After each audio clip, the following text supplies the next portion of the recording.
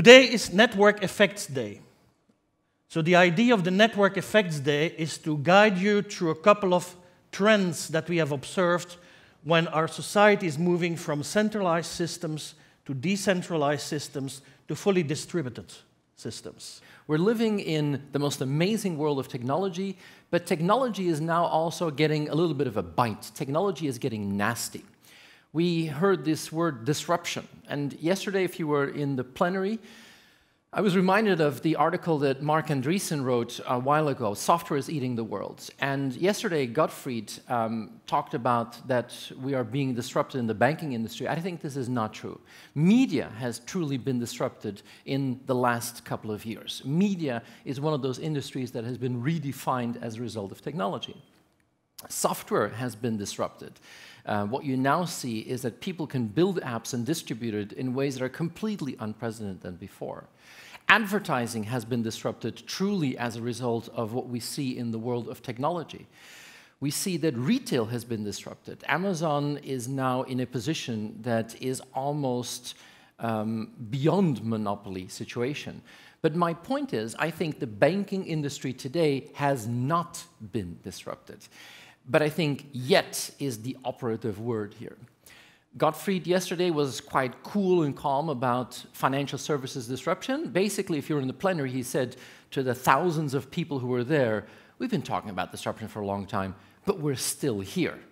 But I think this is just the beginning. The first point I want to make is I think we are at the end of linear thinking models. And I think that is more important than just the fact that we have new technology hitting us every single time. Today, we're living in a world where everything is connected. And I want to show you this. I'm an engineer, and this is the first week of engineering school. This is the linear pendulum. And it's the first thing you study when you want to become an engineer. It's simple, it's linear, it's elegant. The equations are very, very simple. And then you unhinge just one hinge, and instead of one element, you now have two elements who act upon each other. And it's the same volume, it's the same mass, it's the same material, but because the forces act on each other, all of a sudden, you get a completely erratic behavior as a result. And I think this is a fundamental shift. It's not about linear models anymore. We're entering the world of nonlinear. And I think this is something that companies still have to figure out how to deal with that. I believe we are at the point where this is actually the brewing of a storm. For many companies, what it means is that their visibility going forward is actually getting smaller and smaller. Many companies have a blurred future because strategy is becoming increasingly fluid in a complete network society. Stanley McChrystal has been a big inspiration for my work. He was the commanding officer of the US Armed Forces in Afghanistan, came into Afghanistan and had one colossal failure after the other, when he realized he was trying to use a military command and control structure to fight an enemy that wasn't a structure.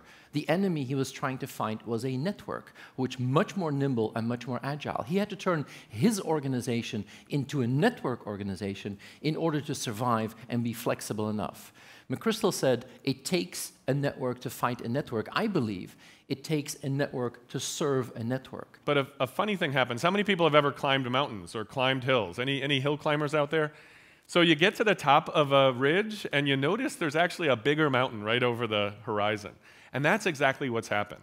The network effect is actually going to change everything. It's like a supersaturated solution of computing, and the seed is connectivity. And when that seed hits this, we're going to see a world of change.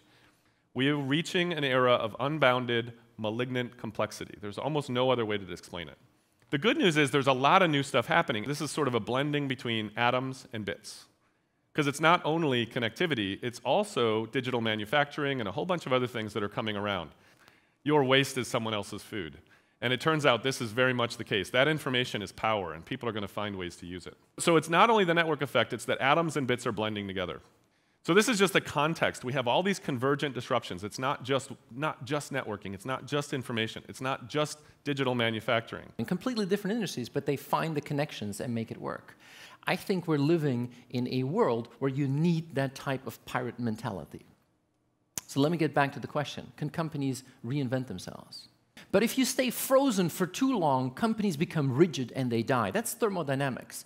But if you can keep a cycle going where fluid turns into frozen, that's what's happening at Google. If you go to their search engine people, they're the most rigid command and control people I've ever seen in my entire life. But they have the Google X that makes it work. That is, I think, the trick to reinventing yourself.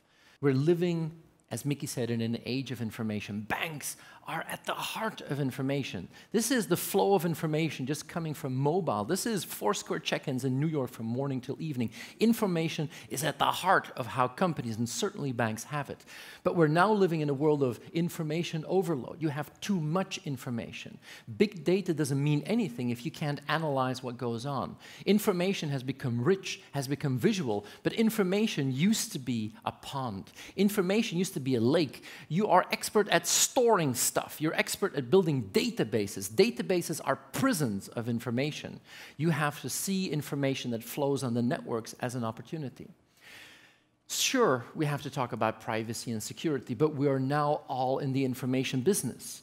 Information has started to flow on these networks, and you have to learn to read the language of rivers. Because I believe networks are completely the new way to think about customers, about innovation, about organizations. But you have to learn to understand the flow of information on these networks.